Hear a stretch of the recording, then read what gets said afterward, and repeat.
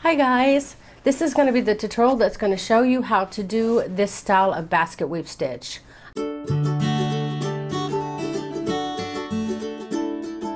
I've seen 3 different ways of doing the basket weave stitch that I really like, and so my plan is to do a series on showing you how to do each kind that I've seen that I like. And I like it also in sets of 3, though you can do it in sets of 4.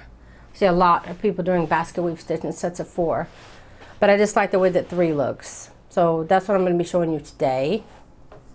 But I'm going to give you the numbers for 4 if you'd prefer to do it in sets. It's actually sets of 6 because you have front and back posts. So this is a set of 6, but you can also do it in sets of 8 as well. The multiples of this stitch can be done in 2 different ways. If you want your basket weave to be in sets of 3, then you'll want to do, the multiples for you is 6 plus 3. If you want to have your basket weaves in sets of 4, then the multiples for you will be 8 plus 3. And what that means for either of them, for the 6 or the 8, is that you're going to be chaining in multiples of 6 or in multiples of 8 until you reach your desired width. And then once you have, you'll chain 3 more and you'll be ready to begin row 1. I like my basket weave in sets of 3. So for this project, I'm going to be chaining in sets of 6 until I reach my desired width. So now I'm ready to chain 3, and now I'm ready to begin row 1. So for row 1, it's the same. For if you're doing sets of 6 or sets of 8, you're going to start by double crocheting in the 3rd chain from the hook. So count 1, 2, 3, 4, and in this 4th chain, the 3rd chain. So count 1, 2, 3, in the 3rd chain from the hook, you'll put a double crochet. And this will be the same, either multiple. And then you want to double crochet in each chain down your row. For some reason I can't get into my next chain. So go ahead and put 1 double crochet in each chain down your row, and I'll see you when you get done. Okay, for row 1 we're done. For row 2 you want to chain 2 and turn. Now you want to front post double crochet on the 2nd post of the row. Your first and last post of your row will always be, it's either a chain at the beginning and a double crochet at the end, but you're always going to have that border on the end where you're just going to be having a chain or double crochet. So you'll be working with the 2nd front post, and what you're going to do is yarn over. You're going to go in before the post, and then in the space after the post you're going to be pulling that up because this is a front post, so we want our post in front. Then you'll just do a double crochet as normal. We're just working on the post instead of the stitch, and you'll want to do that for, depending on which one you're doing, 3 in a row or 4 in a row. I'm doing 3 in a row, so I worked it on the first 3 front post double crochets. If you're doing sets of 8, then do the next one as well. And then the very next post we're going to be doing back post. So you'll yarn over, you're coming from behind into the space in front of the stitch, then you'll go into the next space pushing that post back. Now we have it on the back of our work here, and again pull a loop up through that. First you'll always want to pull up a loop, 3 loops on your hook, and then you'll double crochet as normal. And you'll do that for the next 2 to 3 as well, depending on if you're doing sets of 6 or sets of 8.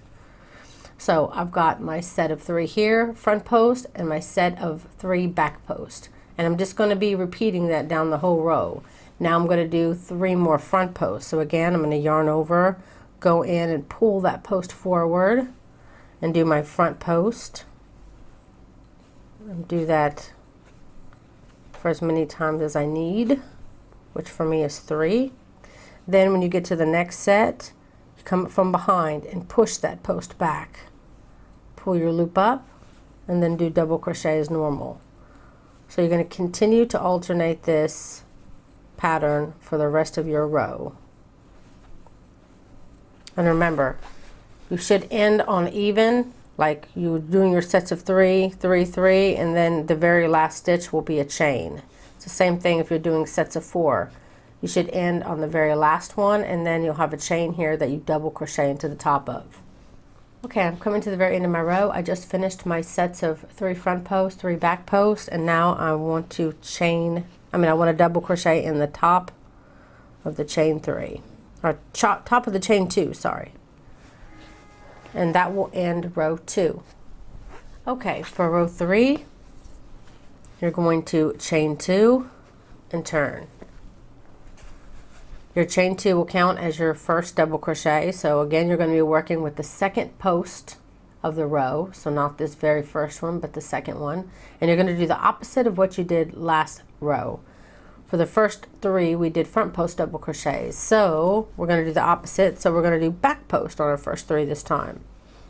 And you can easily see these are pushed back. So those are back post, and these are pushed forward. And they're front post. So every time you see this, where they're up front like this, you'll want to do the opposite. So you'll want to pull them back if they're up front. So I'm going to do my 3 back post double crochets using my first 3 posts here, where I did my front post last row. Okay. And here, as you can see, they're kind of pushed back, so you're going to have to find them. You can pull up the stitch a little bit if that helps. These are your next 3. This row, we're going to pull them forward because they're back already. So we did 3 back posts, so these next 3 will be 3 front posts.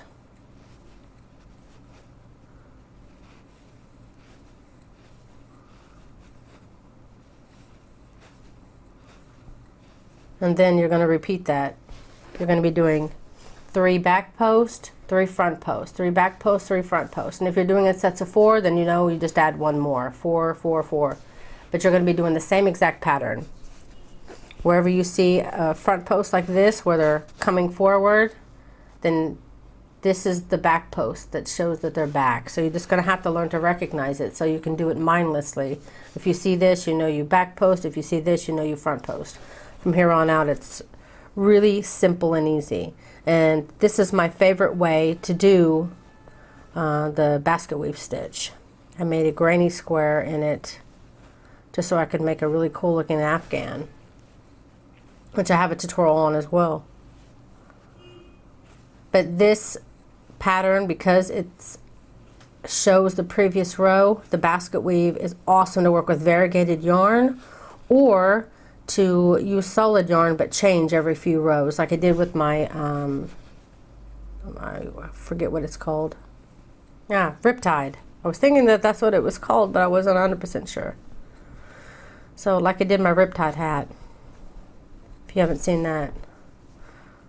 This is definitely an amazing way to learn how to crochet if you have not learned how to crochet front and back post yet.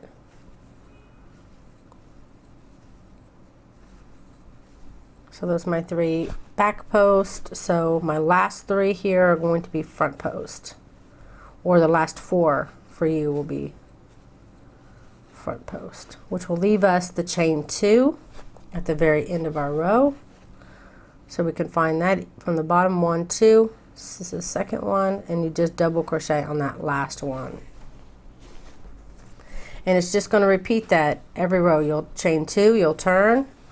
And as you can see now, you have, this is a back post, and this is pushed forward, so you know that's a front post. So you'll work your front post where your back post here is, and then where it's pushing out here, where it's front, you'll push those to the back. So now you're going to start with front post, then back post, and front post and back post. It's a pretty easy pattern, this particular way of doing the basket weave stitch, because your work itself will show you what you need to do. And it's important for the next basket weave stitch 2 that I'm going to show you is going to be the same way. Going to have to learn to recognize your stitches and do what's needed. That way you don't have to try to remember later on. Okay, I just crocheted a double crochet in the top of my chain 2 hit in my row, and as you can see, it's really starting to take shape. So again, you'll want to chain 2 and turn, and then here at the beginning it's forward, so you know that this means back post. So you'll be doing 3 back posts and then 3 front posts, 3 back, the opposite of what you see. So I really hope you enjoyed this tutorial. If you did, please don't forget to like and share and comment down below. It helps me out so much. Remember that I'm going to be doing this in a 3-part series, so you're going to get to learn 3 different ways of doing the basket weave stitch, and I really hope that you enjoy it, so stay tuned for that.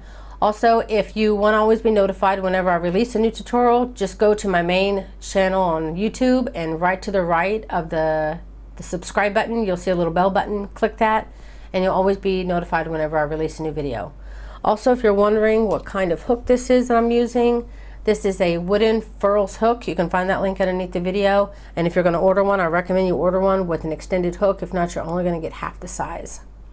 Also, I have a Facebook group called Crochet for the Masses, where we share pictures of projects that we're working on or have just finished, links to free patterns that we find, or just funny things about crochet, or ask questions if you get stuck on a pattern or something. So that's it. Really hope to see you there. You can find that link down below as well. Thank you so much for watching.